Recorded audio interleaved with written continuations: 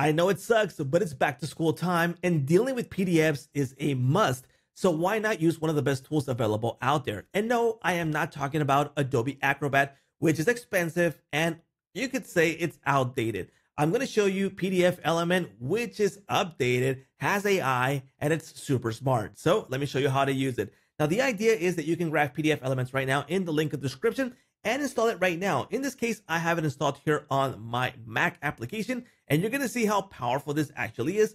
Plus, the user interface is super easy to use. Now, in this case, I've loaded in one of the PDFs available here, and you're going to get several options available.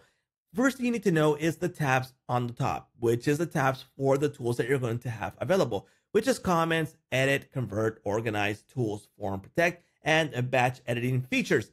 Now, aside from that, you're going to get the AI features over here on the right. Now, let's get started with AI, and then we're going to get into the basics for PDFelement. Now, if you want to use AI, there's several ways that we can use it, including talking to the PDF. So it's going to understand what the PDF is about. So if you load in a document, if you load in some laws for lawyers, etc., you can talk to it, and it's going to make it way easier for you to understand what the PDF is about by making a summary, by talking to it, asking questions, etc. And that's going to be super easy here by just chatting with it. So for example, in this case, I'm going to start asking this one, summarize the user guidebook here. And it's going to understand what it's about and give me the details here in a summary without having to go through the whole document, which could be boring and you don't want to spend some time reading it. So let's summarize it. Here we go. We got the summary now for the overview of this PDF. So here's the details about it.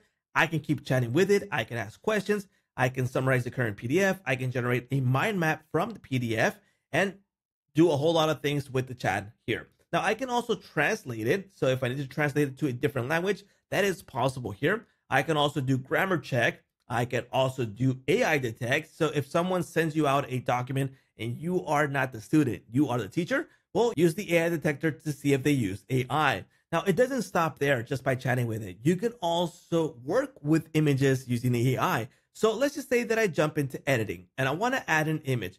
I have two options. I can add an image of my own or I can generate an image. But let me show you that you get additional features while adding an image. So let me go ahead and select one of my images here. I'm going to select this one. I'm going to place it inside of here. And here we go, just for testing purposes. So what can I do with it? So on the right, we got some AI features. Aside from the basic changing the size, the rotation, and all of that, we got some smart image editing with AI. So I can upscale it. I can remove background. I can erase. I can enhance, etc. So first off, let's enhance this with AI. Let's see how good it's going to turn out from the original image. You might have an old image that might be a bit blurry. It has a bit tweaking that I can improve. And in this case, here we go. So we got a better version here that is way clearer. So here we got the original, which is kind of dull, not crisp. You can see that the skin needs some fixing there. So the enhancer did a good job for this. Or what if I need to remove the background? Well, go ahead and do it straight from here.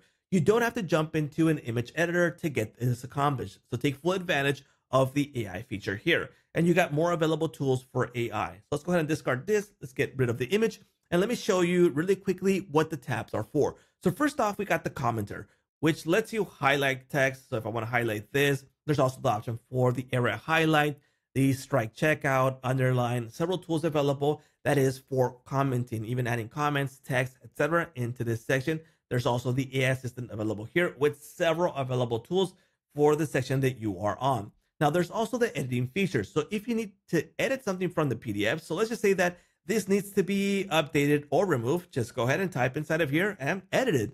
You can add text, images, links, add audio and video, watermarks. So if you want to watermark all of this, that is possible.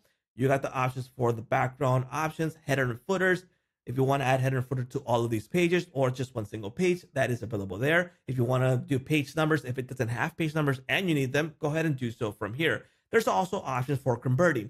So if you want to turn this into a PowerPoint, Excel, Word, etc., that is possible here really easily with these options. So go ahead and take advantage of it. Want to reorganize pages? Easy. Just go ahead and click on this section and reorganize it. Want to find out more available tools? Go ahead and use OCR. If it didn't detect the text, well, use OCR or OCR on area, combine, compare, compress, flatten, just a lot of options available here on the tools, including these right here. Form options, protect options. So if you want to encrypt this, that is possible, and batch options to do things in batch mode.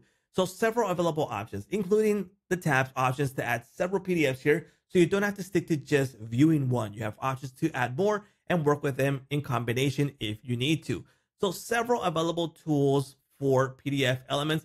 So definitely check it out and grab it right now. Link provided in the description. And that is a wrap.